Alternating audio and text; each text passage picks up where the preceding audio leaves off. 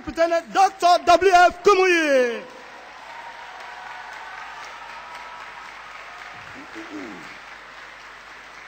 Praise the Lord.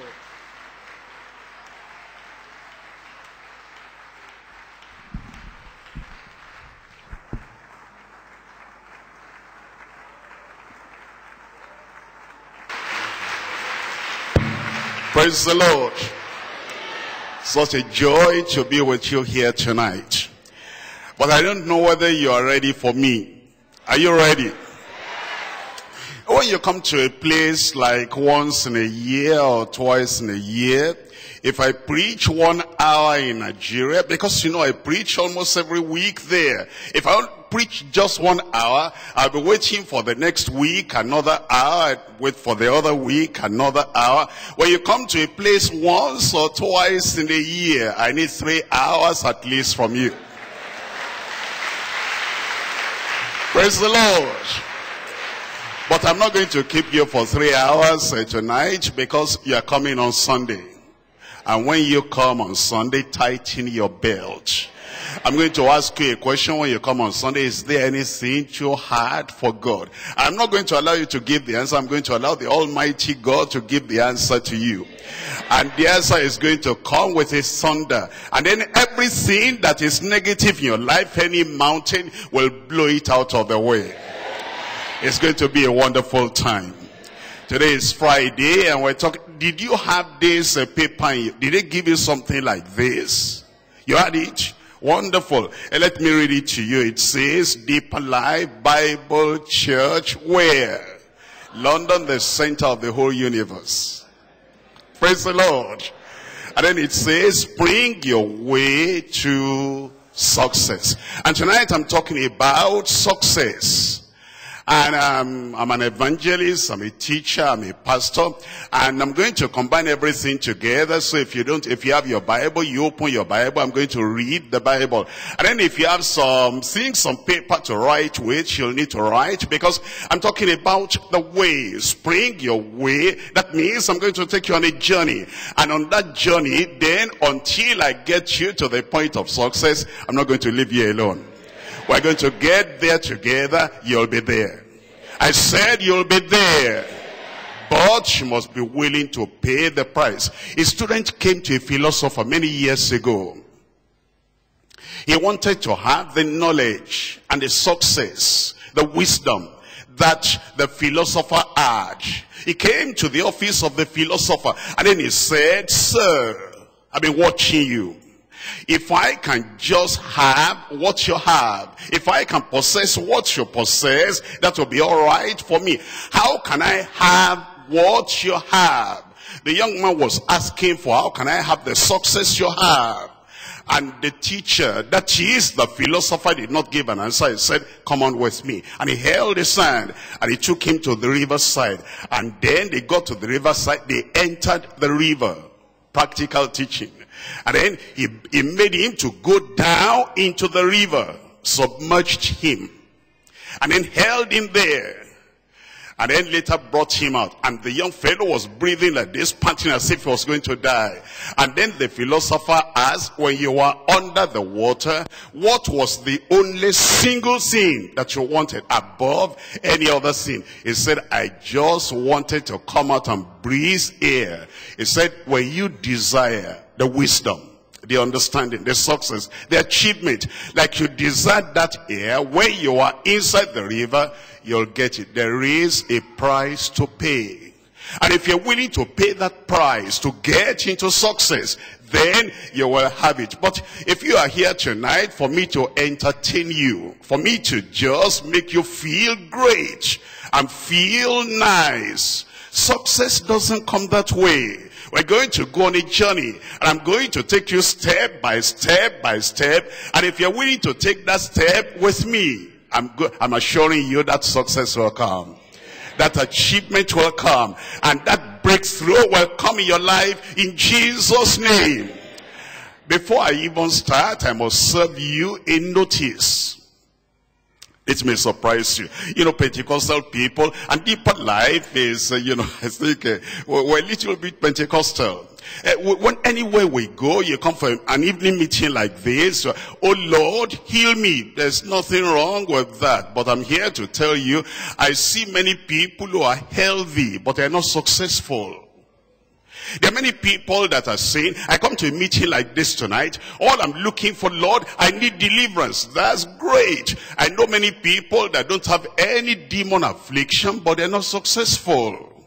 They do not have what it takes. Although they are healed, although they are delivered, they are healthy and strong. I even know many people who are rich, they have money, but they're not successful.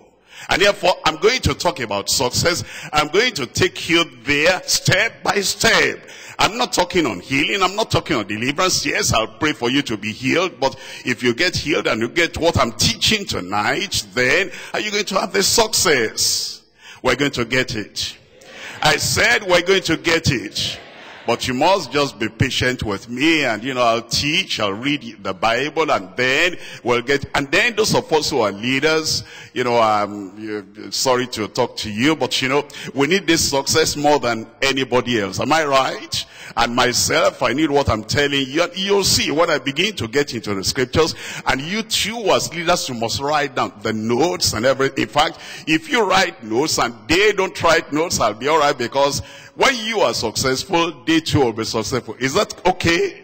Thank you very much. Now we're going to pray. You'll stand up, please, and then we'll pray together. Everybody standing up. Father, in the name of Jesus, we thank you tonight. We bless your name, Lord, because we know you're going to do something great, wonderful in the life of everyone here tonight, in Jesus' name. And I pray, Lord, we'll go on this journey together and move from this point and get to the destination we need to get to in Jesus' name. The success, the principle, the seed of success, plant in every heart tonight in Jesus' name. We thank you because we know you have answered. In Jesus' name we pray. And everybody said, amen. Thank you very much. You can sit down. If you're using the King James Version of the Bible, the word success appears only once in the whole of the King James Version of the Bible. Think about that. The word success appears just once in the version of the Bible that we use, in Joshua chapter 1 verse 8. Joshua chapter 1 verse 8, this book of the law shall not depart out of thy mouth. And then it says, but thou shalt meditate therein day and night, that thou mayest observe to do according to all that is written therein. For then thou shalt make thy way prosperous, and then thou shalt have what? Good success. It says, this book of the word of the Lord will not depart out of your mouth, but you'll meditate therein. And it says day and night. And then it says it is only in that way you will make your way prosperous. And then it says you will have what? Good success. And tonight, as I talk about success, I'm talking about something that, you'll have to do. Because it says, you'll observe to do according to what is written therein. And then you will meditate. You have to turn it over in your mind. And you have to look over it again. And then it says, then, if you will do that, you'll have good success. I'm going to pick 3 people in the Bible that went through the same journey.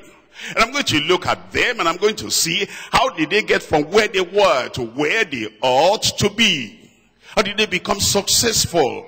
How did they have what the Lord had told them? This is what I'm going to give you. And eventually they were able to have that thing. And then I'm making the title tonight, Paying the Price for Success. Paying the price for success. You need to be willing and ready to pay the price. And the 3 people I'm looking at tonight, I'm looking at number 1, Joseph. Joseph. Have you heard that name before? Joseph. There are many Josephs you'll find in the Bible. I'm talking about the first one, the first of them all, Joseph in Genesis. Number 2, I'm talking about Joshua. Joshua. And then number 3, I'm talking about Jabez. And each of those people, they have a lot to tell us. In fact, somebody said, all we can do now is climb on the shoulders of the people who have gone before us. Climb on the shoulders of the people who have gone before us. Here is Joseph, and I see the way he lived his life. And I see all the pitfalls, all the persecutions, and all the stumbling blocks that came in his life. And yet he went from where he was, and he got right to the top. I'm going to stay or stand on the shoulder of Joseph. And then I said, Joseph, come on now, let's move together, let's walk together, and we'll get to that place of success together in Jesus' name. Talking about somebody having conflicts and challenges and difficulties. You are thinking about Joshua. And Joshua, when he came out of that wilderness, he was at the very border. And then the Lord told Joshua, you're going to now wear the shoes of Moses. What a great challenge. And you're going to divide the land of Canaan. The land of Canaan was filled with giants. And their cities were walled to the sky. And the foundations of their walls were very deep. And yet God said, you will take that land and you will succeed, and you divide the land to the children of Israel. I like to be a partner to a man like that and say, how did you do it? How did you get through like that? Show me the steps. And as he shows me the step, then I follow through. I pay the price, because he too, he paid the price. And now I'm going to take number 3, that is Jabez. When Jabez had a family history that he could have given an excuse. How do you expect me to succeed? Look at my background. Look at my parents. Look at daddy and mommy. Look at the name they gave me. And mommy told me I had that name because I was born in sorrow. A curse, a charm, a spell, whatever was upon them. And yet this man Jabez said, I'm going to turn everything around. I'm not going to be the way my parents had been. I'm going to climb the mountain they were not able to climb. I'm going to reach places they were not able to reach. And that's what I bring to you tonight, that wherever you are now, whatever the situation now, if you will follow and just come side by side to Jabez, we'll get somewhere. I said we'll get somewhere. And my joy is when I see you another time, if you had a chance to talk to me, you'll say, Pastor, you said it, God has done it, now I am somewhere. For you to become, from a nobody, and then you become somebody, God can do it and God will do it. But then you must move on with me. I have 3 points already. Dr. Osgo told you I'm always going to have my 3 points. Number 1, number 2, number 3. Number 1, Joseph, the path of progress. Joseph, the path of progress. You might say the path to progress, but the path of progress. Now, we're going to look at Genesis chapter 39. Genesis chapter 39. I'm reading from verses 3 and 4. And his master saw that the Lord was with him. Think about that. His master saw that the Lord was with him. You see, if we are going to get to the place of success, there must be that touch of the Lord, that transformation from the Lord. There must be the fact that the Lord is with us and we are with the Lord. You must have come into Christ, and then Christ in you, the hope of glory. It is that partnership with God that hooks you up and links you up with the one that never lost a battle, or the one that never failed. And therefore you want to make sure that at the very foundation you come to Christ, you abide in Christ, you live in Christ, and the Lord was with him. And the Lord made all that he did to prosper in his hand. What else am I looking for? The Lord made all that he did to prosper in his hand. Now tell me, class, was Joseph successful? Was he successful? Everything that he did, the Lord made him to prosper. I'm going to go through the history of Joseph with you. And you need to follow, number one, the promise of God. The promise of God. He was just growing up. And then, you know, they didn't have the whole Bible at that time. In fact, they had not even written Genesis. Moses, the writer, had not been born. And so God needed to speak to this young boy. And the Lord gave him a dream. And in that dream is a seed of a promise. If we're going to succeed, you have a promise from God. Number one, the promise of God. Then he began to tell all his brothers, Can you imagine, tonight I had a dream, and the Lord showed me that all of you were bowing down like this, and then my own sheep was standing, and then I had another dream, another day, all these 11 stars and the sun and the moon, they bowed down to me. It was a promise the Lord gave him. Number one, what's number one?